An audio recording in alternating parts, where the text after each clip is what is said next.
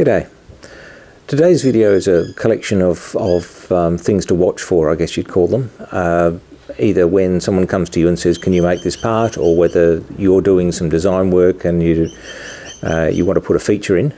These are things that, well, I find cause added complication and so should be avoided. That's not to say you will never have to do some of these things. Sometimes you will, but at least if you know what to look for, you can be on guard, and if someone comes and says, look, can you do me this particular feature, you can negotiate with it. If you're designing something yourself and you think I need a something or other, you can then think again and say, actually no, that could cause me some problems.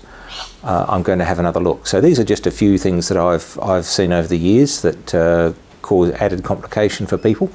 Some of them go away with CNC because you can do all sorts of strange things, but if you're doing it in a manual machine shop, these are things you need to watch out for.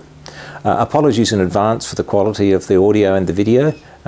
Some of these bits and pieces, a number of these bits and pieces, were filmed some time ago on the old camera, and so sadly the quality isn't necessarily as good as the current stuff. First on my list are these things, countersunk screws. There's nothing wrong with them as such, but you've got to be careful where you're using them. There are two issues I see with these.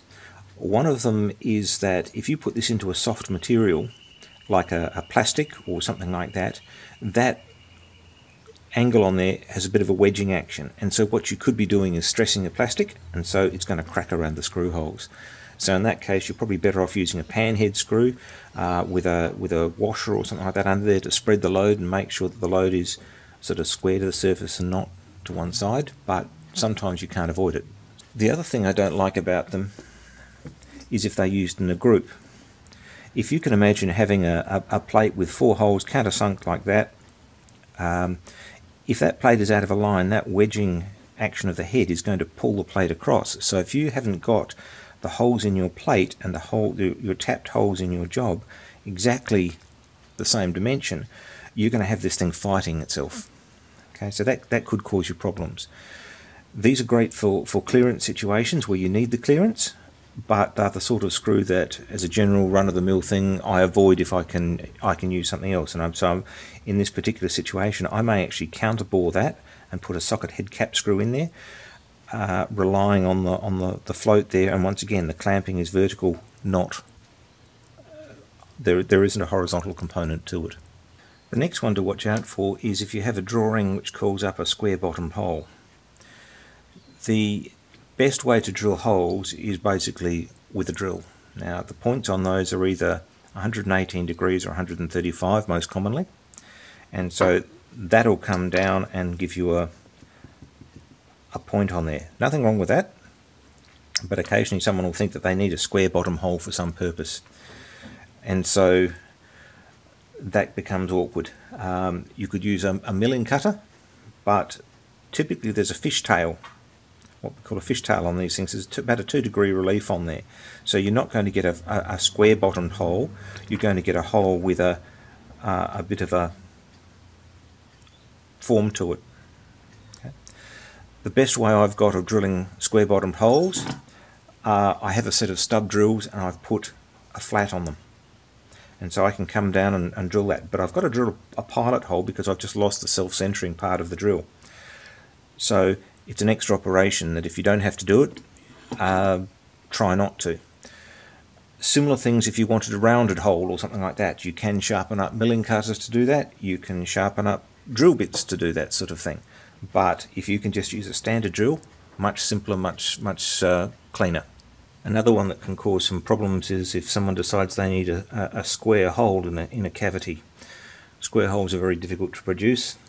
They can be done. You can use an EDM process perhaps, or drill that with a very small drill there and step these out, possibly use a slotting head, but once again, if you can avoid having to do that, you're better off. Now the two ways around that, if you have a square part that has to go in there, you can either take off the corners as I've done here, and this was because I had a bit of round bar that I was making this out of.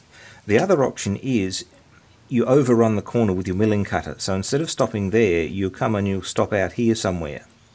So there's a flat surface here and a flat surface there, and so the square corner of the part can sit into that hole. This illustrates the sort of thing that I'm talking about. Here I've got a square corner, and I've ran the cutter out past the corner of the slot so that I've got two edges which are neatly defined in my slot. While I have this part here too, another thing to avoid is convex radii. If I said, oh yes, I want a nice radius in that corner, I'd be causing myself no end of grief. This is like this because it's been put on a lathe, or sorry, it's come from round stock and it's come off the lathe that way.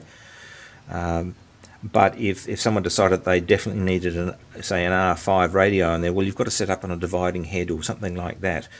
Not so bad with CNC because you just say to the computer, yeah, just put a radius in there and it'll work it all out for you. But if you're doing this manually, trying to put radii in there is more complicated. So you're better off either having a sharp corner or having basically a chamfer.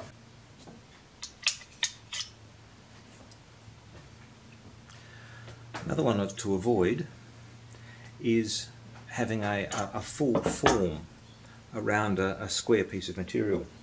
I've done that here, but I haven't got that as a tight fit.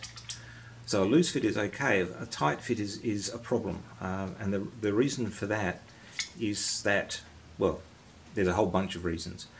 One is if the coefficient of expansion of this material is different from this, you may find you've got problems where some days it fits and some days it doesn't. And I had a guy come in who wanted a bracket made out of aluminium to fit over a wooden beam, and you can imagine with wood, when it's very dry it shrinks, when it's wet, moist, it swells, and so you could have something where I make a nice tight fitting bracket to go on a wooden beam, and some days it fits and some days it doesn't. Now this bracket was to slide back and forth as an adjustment thing, so you can imagine that there will be some days you couldn't adjust the position of this bracket.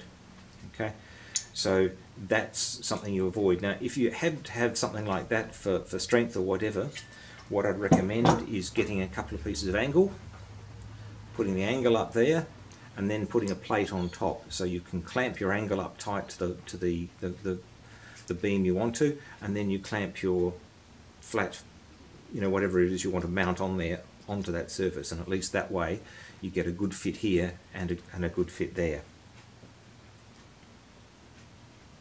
Another one to put on the list of things that could be troublesome and avoid if you can is tapping blind holes.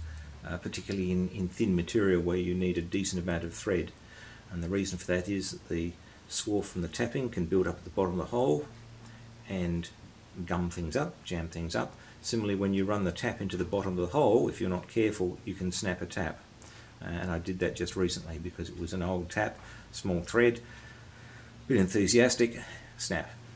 You're better off having through holes, or if you've got a situation where a blind hole is appropriate, having as much hole as you can so that there's sufficient room there for the tap to be able to go in a decent distance. Another one to bear in mind when you're designing things or looking at parts is the amount of material you have to take off.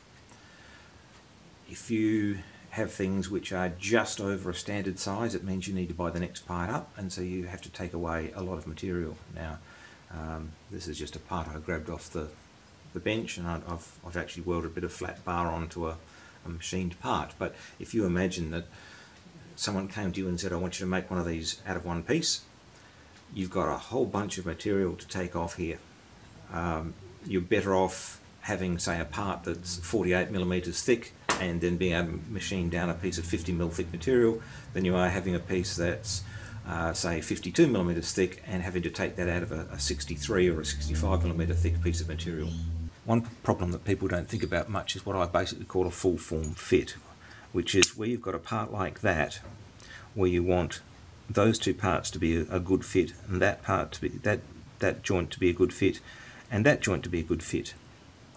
Now that means that you've got to be very precise in all your machining operations. So sometimes it's warranted, it's necessary, but in this particular case I'm actually going to take a little bit of material off here and try and leave that so I've got contact there, but I've actually got clearance there, and that will give me a much better part. So if you can avoid having that full form